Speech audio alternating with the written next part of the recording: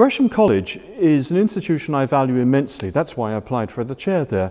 It's an Elizabethan foundation which, as far as I can see, was designed by its founder to do exactly what it is doing now, which was to enhance public knowledge, public awareness of what was then deemed to be important and what is deemed to be important now.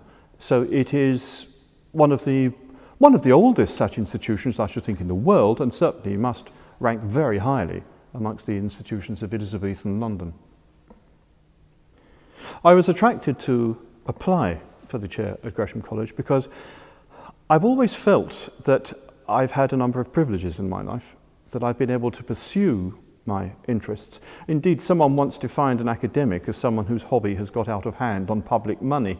Well, I don't know whether that's entirely true of me, but I do feel I've had more time than many people to get up in the morning knowing I was going to be doing something most of the day I really wanted to do. And someone in that position should put something back. I've tried to do that in my writing, and I thought that these series of lectures would be an excellent way to do that, to put something back. I hope that doesn't sound priggish, but it does really mean something to me.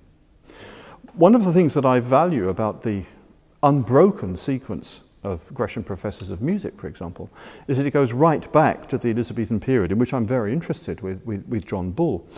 Recent professors, I think, who have been admirable in the role and who are great scholars, I mean, Roger Parker, for example, being interested in the romantic guitar as I am, I mean, the great man in early 19th century London music at the moment is and has been for some time, Roger, and he's been very encouraging to me and has started to take the guitar on board in some of his own projects, which I think is, for me, very gratifying. So he's certainly a hero.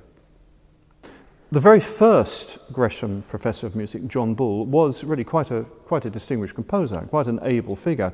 Indeed, I suppose if you look at the full run of Gresham Professors, there have been at various times some less than remarkable men. It's only natural in such a long sequence. Any academic institution has to admit to the same thing, I think, including, for example, this college with its run of masters going back to exactly the same period. Some have been great men, some have been not great men.